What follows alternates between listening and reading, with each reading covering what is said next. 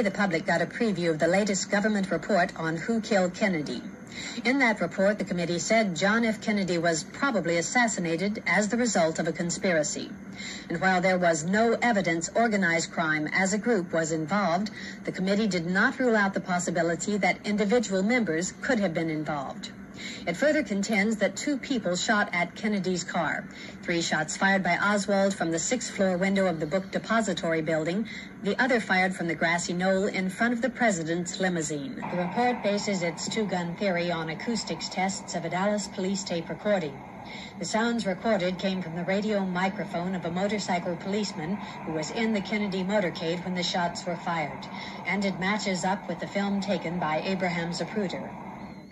Larry Harris is one of a number of assassination researchers who has spent years filling in the blanks left by the Warren Commission and by subsequent reports. He claims the latest investigation will be woefully inadequate in the areas of ballistics and medical evidence.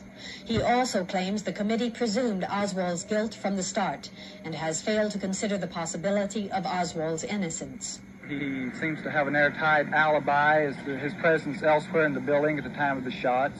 Evidence developed by or otherwise made available to the committee was ignored, and it further substantiates Oswald's alibi that he was on another floor of the building.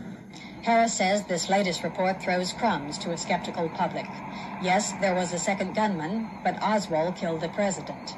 Yes, there was a conspiracy, but no, the FBI and CIA were not involved.